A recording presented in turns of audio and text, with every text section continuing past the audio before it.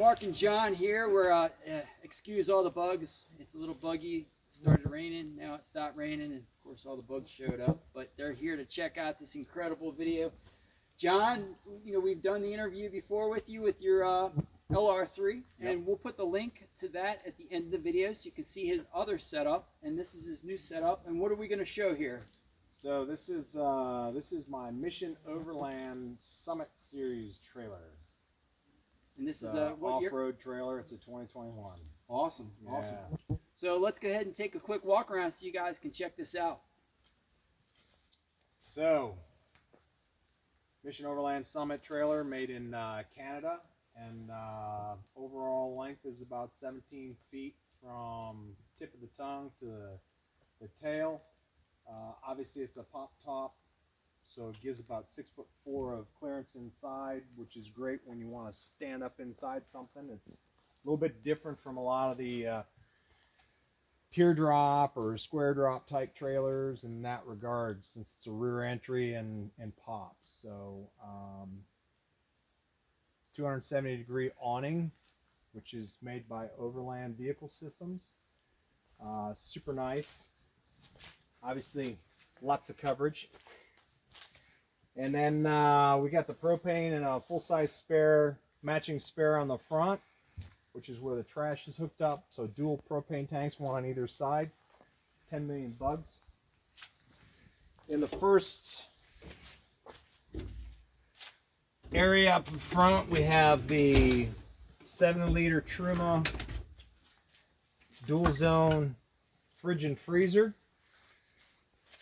which is super cool. Right now I've got it set up just for, both zones are set up as a refrigerator, but the zone on the back side can be set up as a deep freeze if you want to use it that way. I believe that it goes down to -9 are the possible settings. So that's strapped up inside there. And then in the next one over is the slide out Dometic stove and sink combination. And then it's got space underneath. I've got just some simple gear under there right now. Gotta work on my storage solutions for that. I'm thinking some type of small boxes that can fit up underneath there and just kind of contain items, so when I'm going down trails, it's not bouncing all over the place and dumping back into the area behind the slide out. And then it also has right next to the slide out is the pump for the water system. So it has how many gallons of water? 37 gallons. Good point. Yeah, so underneath is a 37-gallon holding tank of fresh water. And then you've got a pump that pumps it to the Truma. It's a dual purpose, so it's the heat and hot water system. Does this have a built-in shower on it? It does have a built-in shower on the other side. I'll be happy to show you that here in a short second. With hot water. With hot water. Nice. Hot water, baby. Gotta love it, right? And acrylic windows? Because talking's going to be tough today, by the way, just in case you haven't figured it out. Yeah, so you've got some acrylic pop-out windows. They also serve as an emergency exit. They have been doing a lot of work with the RV Association to try to comply with a lot of their requirements for small trailers, which then allows them to push it out to dealerships. Maybe gives them some other benefits as well. So it gets categorized as an RV or a travel trailer. Of course, you got my favorite table, the tailgater tire solution, which is nice because when you pull out that, it's a tight working area. But you saw that I can have this out. I can have stuff here, stuff here. It makes for a nice solution when you're working on meal prep and stuff like that. So everything's pretty convenient, all located in one area. As you move around to the back, Obviously, Let's stabilizers. yeah, your stabilizers. Let's see what you have on the front here actually too, with because that was a really large compartment you had right behind that spare tire. Yeah. So dual propane, full size spare, and then on the other side is 12-volt battery. This is getting changed out here in the next month or so. I'm putting a pair of solar panels up on top, a couple 100-watt solar panels on top. Go to a dual battery system, and then do the Victron solar controller. I haven't really, for what I've had it for now, what, 2 weeks, 3 weeks. I brought it back from Colorado. I was back 2 weeks ago. I've been like here we are without any kind of power source. I've had no problems. I can run the heat, I can run the refrigerator, I can run the lights, and there's still plenty of power for all day long. So that's been worked out good, but I'd like it to be more robust. So that is definitely one of the things that's coming up very soon. So there'll be a second battery put in there. And then I just got to sort of sort out what I want to do. If there's some kind of storage above I can do. Don't know yet. Obviously there's storage on top. Plenty of places to rack. You know, whether it's max tracks, tools, whatever up here. Setting stuff in here, strapping it down. It's a nice area. Be conscious of your tongue weight, always. And then next to that, you've got the back side of the slide out. This is the Truma dual system, which so it's pushing air through 3 different vents into the cabin, and then it also heats the water for the shower. And the shower is really, it's a simple, I don't have any water in here right now, but it's really just a simple system. It goes in, and then you just adjust what temperature you want it, and then push to spray. So I've also got a quick pitch, which I didn't bring along. I thought I was going to bring it along and maybe set it up, get it attached, but weather being what it is, I've got a quick pitch shower room slash you could use it for a privy if you had to. That will go up here on the side. There's a really neat design a guy did. He's got the same trailer, and what because of where the tire is, he took a $40 TV mount that extends out and hung the quick pitch to that. So it pulls it out away from the side of the trailer. Still gives you plenty of room to reach that, but now you can just set stuff on here, and you don't have, here's your hot air exhaust. It's not pushing up against that. It's not getting in the way of anything. So that's really slick. Time to go to Target or Walmart and buy a inexpensive TV bracket for mounting on the wall. So it's a slick solution. Yeah, it was a neat idea. So I'll do that. That'll be fun. So that'll come up here pretty soon too. And while we're here on this side, could you just talk a You're getting assaulted, man. Yes, you are. Yep. Just your suspension on the axle setup here. So it's the Timbren independent suspension. It's 3,500 pound. Timbren 3,500 pound. Right now it's running 265, 70 17s. A little bit smaller than what I run on my truck. I run 275 70 18s on the truck. My other truck, it's similarly sized, but it really tracks nice. It's I haven't noticed any real problems with that. I don't know if I've got some BFG KO2s. I don't know if I'll look for an 18-inch solution, but right now I'm really satisfied. I mean, it's a nice tire. It's done well. I've already taken it into some muddy and dirty places, and it did what it was supposed to do, and I'm really happy with that. Track's really nice behind the truck. Love it. Now, I noticed also the leveling jacks. As soon as you got here, you got those all set up, and I thought that was pretty nice. It's just a really simple on, off, and removable. Now, where do you keep those? I didn't notice where you pulled those out of when you... So I pulled them out of my truck. I think that probably it's one of those things that I've got some straps. I just tie all three together, and I can set them in the back. I can set them in the back of my truck. I could put them on top of my truck. I don't think it really matters. I haven't... There's a few items that I'm still unsure about. Obviously, you know, I want to change solar, you know, I want to add solar. I want to change some of the electronics in here a little bit. There's little things that I think, you know, overall the trailers are a really beautiful rig, but there's like just a couple little things that I know for me will make things a little bit easier. So now, before we go inside, just what is the construction of this trailer? You didn't mention that. So it's aluminum and composite. Okay. Yeah, it's a pretty beefy trailer. I mean, they've done a good job of designing it. They brought a lot of design expertise from other models of off-road trailers, and they just, you know, made a fundamental change. I mean, just this rear door alone is a pretty significant change, in my opinion. Let's definitely check that out. While we're opening that up, can you just tell me what was the weight on this?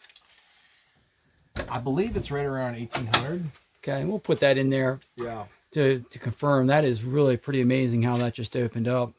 So it's a very simple rear entry. You get your step that comes in, probably in a situation like this where we're so significantly lower in the nose. Wouldn't hurt to have another little step to get up in, but for me it's perfect. And really the biggest thing about these is compared to other square drops and teardrops is that I can stand up. I'm 6'2".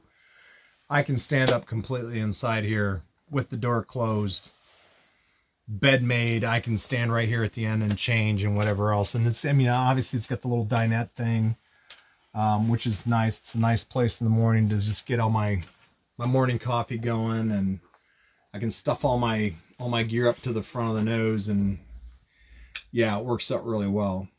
And lots of storage. Nice aircraft type locking.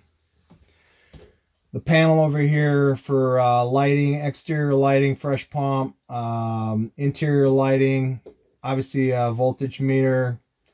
You know, cut it out, and it's, I mean, it's sat all night at 12.3, 12.2 with the lights off, with the heater running, the refrigerator on. Yeah, I mean, it stays there. And then of course you can plug it into shore power. So it's a 30 amp shore power, which has worked great the few times that I've had to use it. Of course, leaving it at home always works out real good as well too. So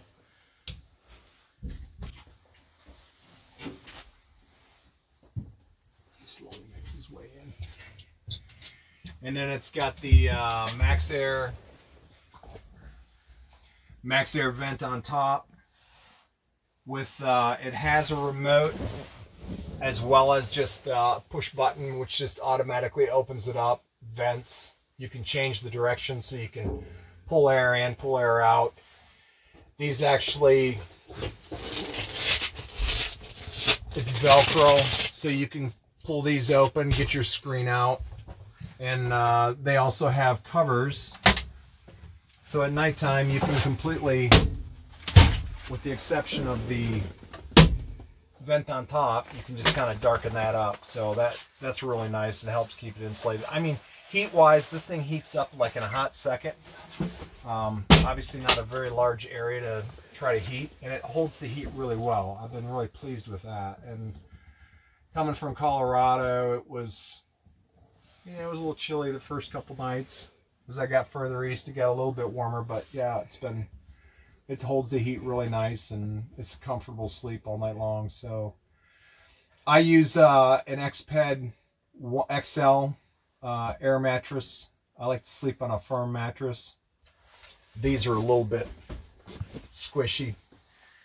Yeah, let me hop out, and you hop in here, and you can just give a quick rundown on why you chose this, and a little bit more about what your decisions were for going this route. Sure.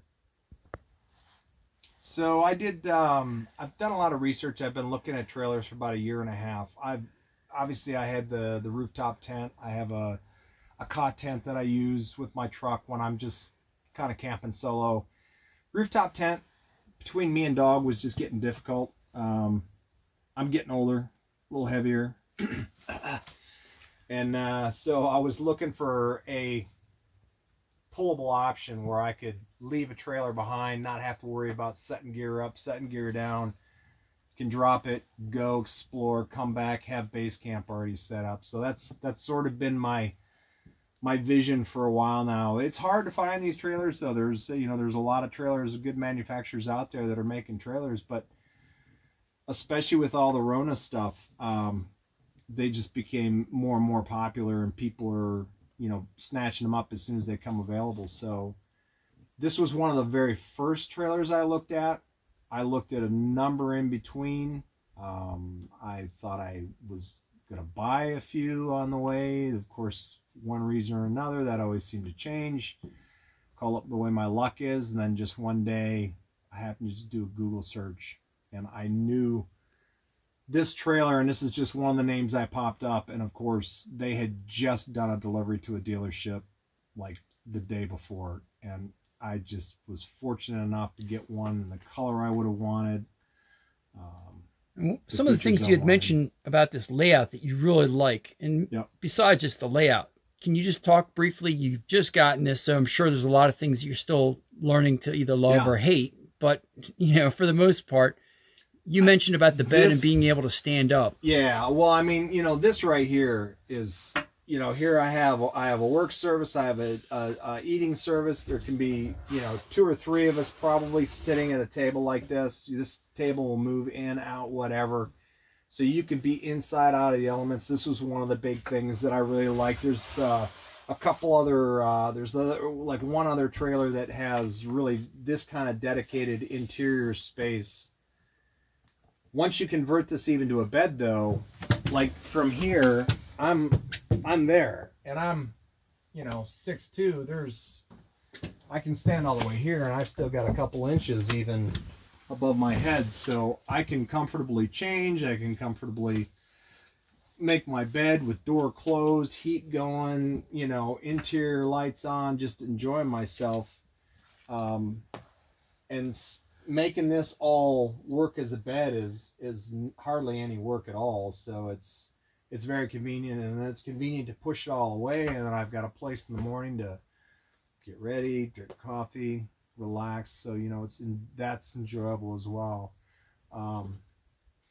Yeah, this is just it. Even though this dimensionally it's probably not much different from a lot of the squarebacks or teardrops, overall dimension wise, the use of the space, there's probably a sacrifice made for some storage, but there's storage under here. There's plenty of storage in here depending on how you want to use it. And I'm struggling anyway with like how much storage am I actually going to take, stuff am I going to take out of my truck. That's still my primary means of getting around. I still want to keep enough stuff there. It becomes a kind of a, do I be redundant, or do I just keep what I need in here to survive and keep everything else in my truck?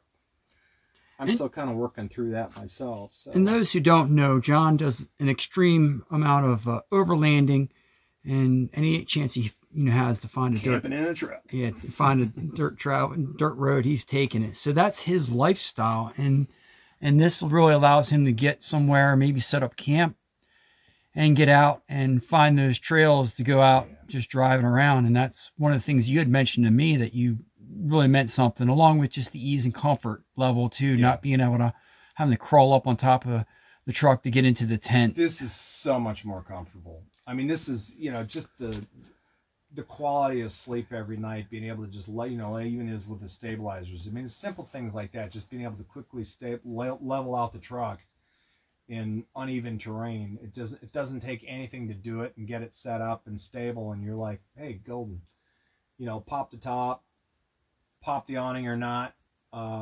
and you have a lot of livable space. And one of the things I'm looking forward to is I've got the sidewalls coming eventually, and that space outside, you know, just grows. I mean, you know, here it's just, you know, everything can be enclosed, and it's just, this is a lot of living space, especially if my daughters are with me or my wife is with me, and you know, the weather's a little bit inclement like it is right now. It's winter time, you can have it down, can have a little heat source going in here, can cook undercover, can, you know, get everything undercover, can stay undercover if you want, and still have the ability to just go jump in the truck and go explore some trails. So yeah, it's very, very, very convenient. I'm very pleased with this.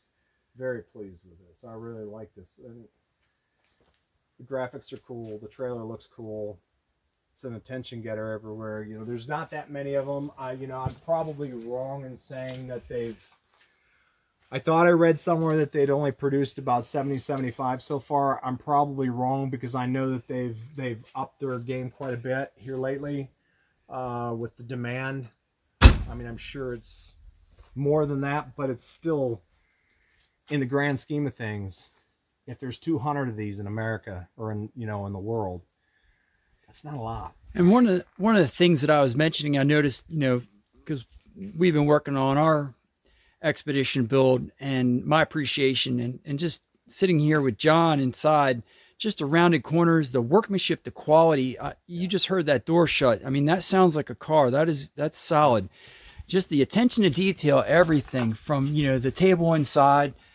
You know, this video is really not going to show the overall quality of the fit and finish, but there's a reason that this camper here is price point where it is, and you know, you're getting what you're paying for with this. I mean, it's hard to explain, but you know, just like this roof, you know, awning system. I mean, that is some serious aluminum structures that they've created there for this awning, and you know, the company that's obviously producing that's top notch. I mean, you don't even have to have the poles down. You didn't have the poles down last night. Nope. And it's a really rigid system. Just wanted to dry it out. Thank you, Mr. Rain. Yeah, no, I mean, and you know, probably to the credit of the company, I've been talking to the owner or one of the owners for the last year and a half. I mean, very responsive and just answering questions from a non-owner. And since I've been an owner, I mean, any question I have, it's near instantaneous. I can send a text message or send a messenger, and I mean, they're responding pretty quick. It's just very responsive.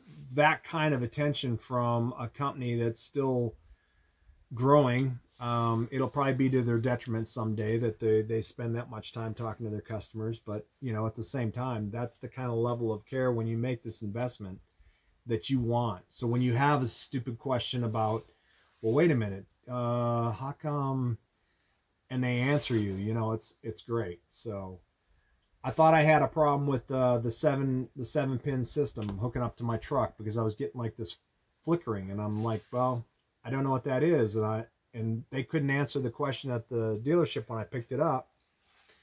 And so I asked one of the owners, and they were like, yeah, open up the 7-pin connector box and send me a picture. Let me look at it, you know, just to confirm that it's not something on our side. Now, I've since proven that it's my truck. My truck has got some interesting electrical work at times, and it's got a couple gremlins, and so I got to work that out. But yeah, it was, you know, it's that type of, I'm in the middle of Oklahoma asking these questions while I'm running down the Trans-American Trail and towing this beauty behind it, trying to get it as dirty as possible on day one of ownership. Yeah. Well, I really appreciate you taking the time to you know, show us your Mission Overland camper. Yep. And this is really just amazing, and just the space inside. And in closing, you know, one of the things that you got quite often with your rig and this setup going down the road, what was it everybody kept asking you with all those antennas? Am I a storm chaser? Are you a storm chaser? No, not a storm chaser. I just play one on TV. Well, thank you so much. Any last thoughts, John, that you want to share? Yeah, if you have, you know, these trailers are expensive. There's no doubt about it. But, you know, if you don't have, like me, you don't have the ability to do like you're doing and build something, just don't have the skills, just don't have the means to do it, the tools required. Well, but These are becoming a great solution for a lot of people that are, you know, getting a little bit older maybe, or have a few more people and want multiple abilities. These are great solutions. I really like this trailer. Do your research, figure out what's the right one for you, though, you know, and not everything. This isn't right for everybody. You know, there's some very simple trailers or very expensive trailers. You just have to find what's right for you. And if a small trailer is what you need, you know, take a look at all of them. Take your time. Decide what's important. One, and I think that's key. You know, making an investment, no matter what it is or how much it is, it has to match your lifestyle and your needs. And that's one thing that you were back and forth, and that's why you chose to go this route, because this is your lifestyle. This is what you do. This is what you dedicated your spare time to really put into. And, you know, how do you put a price tag on the quality of life when you want to enjoy that time? I'm an old retired guy, and this is what I do. Well, thank you so much for putting up with the bugs. And once again, this video, we really appreciate all your help. No problem. Thank you for letting me show it off. So if you guys have any comments, please put those below. If you've enjoyed this video, we'd appreciate a thumbs up, and take some time if you could, and maybe subscribe to our channel. All right. Well, thank you again. And you want to go get some more coffee? Yes, sir. All right, let's go.